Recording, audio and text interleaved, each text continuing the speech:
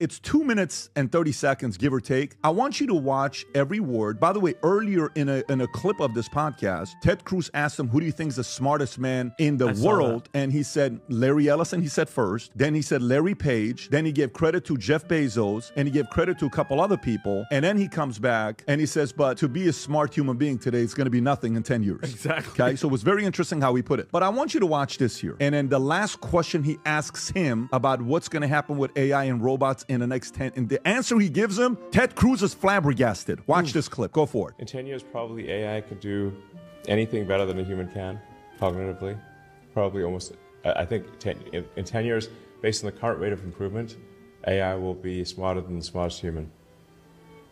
Yeah. Keep watching. There will also be a massive number of robots. By the way, I got to ask, how come your robots look so much like the creepy robots for my robot?